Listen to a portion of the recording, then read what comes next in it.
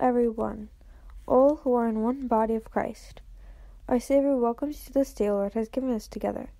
Today I will be meditating upon no condemnation. Before we start, let's see what Scripture talks about in this topic. John chapter 3, verse 17.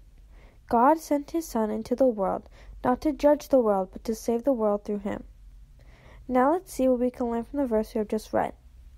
We often grow through the day feeling as if someone is looking over our shoulder, ready to judge our actions. My boss is thinking, I'm taking too long with that project. The elders don't understand why I can't take on that committee. This isn't how parents would have done it. And perhaps the voice we hear the most is our own. Why aren't I good enough? Even if others praise us, the pressure we put on ourselves drowns out the latest acclaim.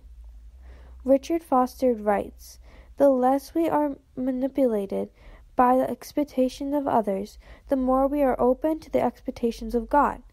We put pressure on ourselves to do more and do it better and quicker. We often wonder, how could God be pleased with us? In this chapter of John, it describes the relationship God wants to have with us. Listen to the words in this chapter of John's Gospel. God wants a relationship with us. He never wanted to condemn us, but to free us. He offers redemption through Jesus, not because we have done something to deserve it, but because of His love towards us. Though we may read those words again and again, they can be hard to believe. But try to wrap your brain around this truth. God does not condemn us. None of the pressure we feel throughout the day is from God. The truth is that we might be trying to please others or achieve our own goals more than we are trying to please God. We may feel guilty because we keep changing the standards. We need to acknowledge that we are weak. Yes, we are weak.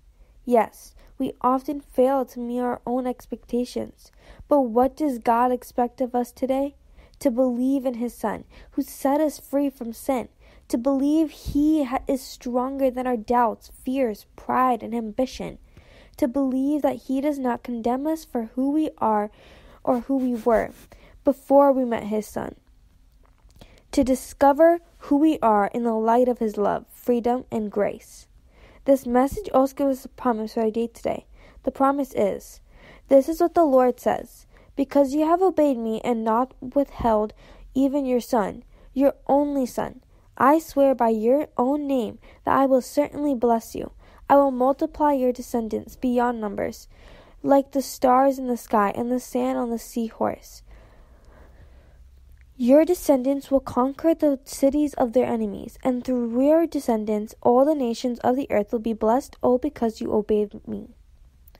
Let's close this time in prayer together. Please join me in this prayer. Dear Lord, Heavenly Father, mighty wonderful God, thank you for all your promises and your faithfulness to us. Lord, help us to understand your love and come to you freely as we help us to live our lives under your mercy and grace, not by our own understanding to please you, but to be filled with you and the Holy Spirit, and get our direction from you to fulfill your plans for our existence. Help us to keep you first in everything we do and bring glory to your holy name. In Jesus' name we pray, amen. Have a blessed day, everyone, and if God's willing, we will talk to you tomorrow.